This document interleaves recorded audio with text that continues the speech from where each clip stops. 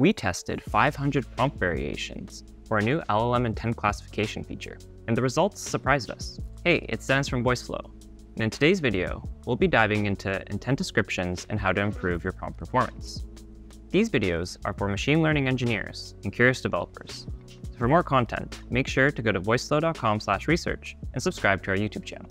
We recently released our LLM intent classification feature, which lets you handle user actions and direct the conversation into the right direction.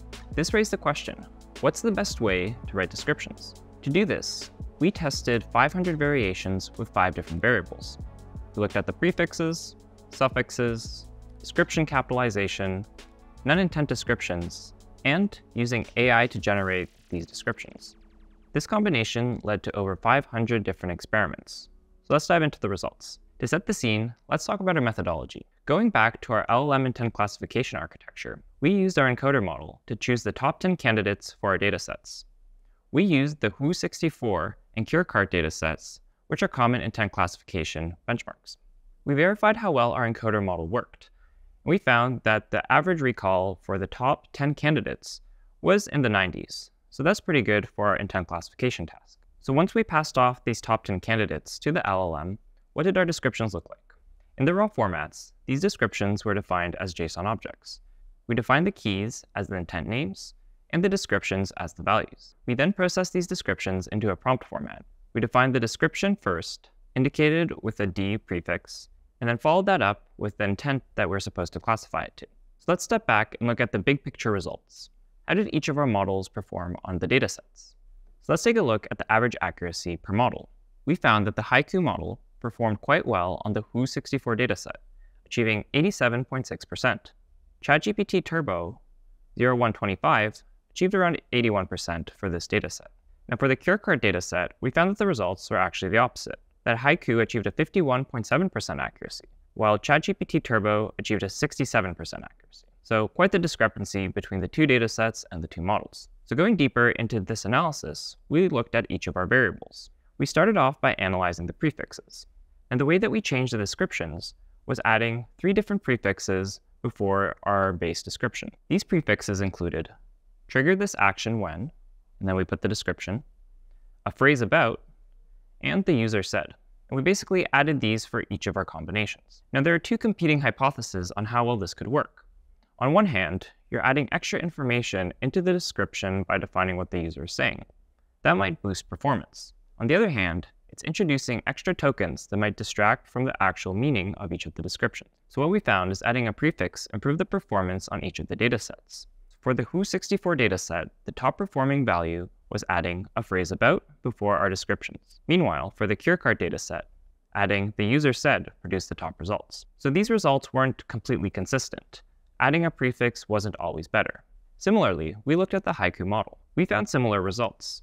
The trigger this action when prefix performed the best for the WHO64 dataset, while for the CureCart dataset, a phrase about performed the best. In this case, the results were more pronounced for the Haiku model, so adding a prefix actually benefited it more. Now on their own, prefixes did not give us a clear result for best practices, so we broke it down further into suffixes. So the way that suffixes worked was very similar to prefixes.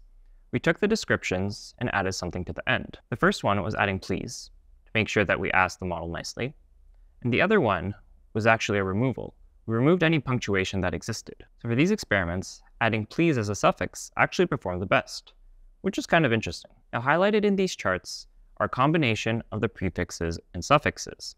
And for the WHO dataset, the best combination was trigger the action when as our prefix and please as our suffix. Pretty interesting combination. For GPT 3.5, the top result was a phrase about as our prefix with no punctuation as a suffix. So pretty surprising. Now here I've included another format to visualize this.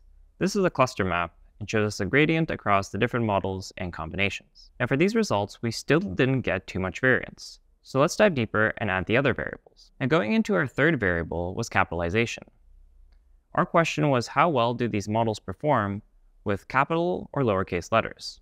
Maybe it changes how the tokenizer works and interacts with these models. Now for capitalization, there is very little variance, with a slightly higher variance for the CureCart dataset when we didn't capitalize the descriptions. Now looking at this capitalization and uncapitalization plot, You can see that it looks pretty random, so we're not going to look too deeply into these results. And the fourth variable that we tested was looking at adding a none intent. In our original experiment, we didn't define a none intent in a description. So we wanted to see if adding a none intent, which contained the contents of when the user asks about something else, would this actually improve our results? So what we found for the Kickstart dataset was that adding the none intent actually improved performance by quite a bit.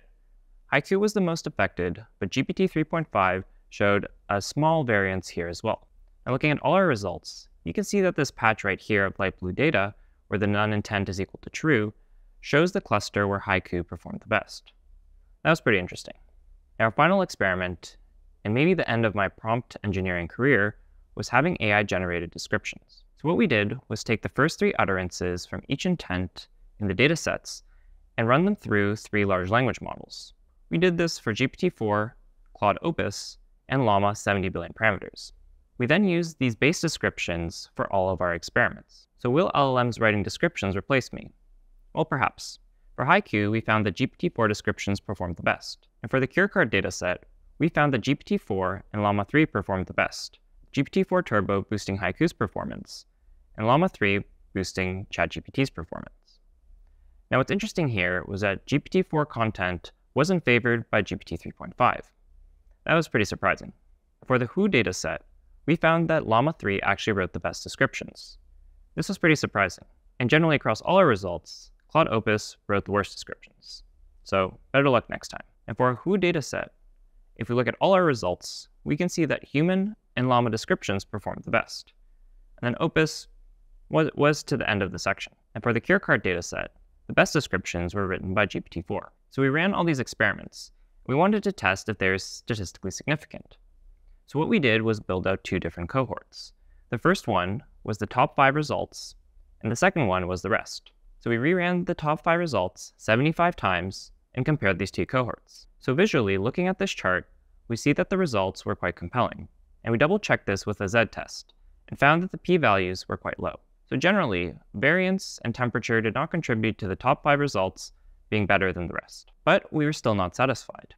How did the top 5 results actually compare against each other? We generated a confusion matrix between 2 of the top 5 results to compare what was the confusion between false positives and false negatives. As you can see here, we have the 2 confusion matrices.